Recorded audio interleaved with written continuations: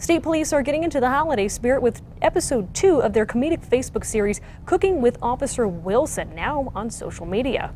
You know me, it's not going to be just any birthday cake. A birthday cake that's going to help us stay safe and enjoy the 4th of July. The video, hosted by Officer Ray Wilson, shows you how to make a birthday cake in honor of America's 242nd birthday today. The recipe calls for ingredients like buckle up, NDWI, and fireworks, as Officer Wilson reminds people not to drive intoxicated.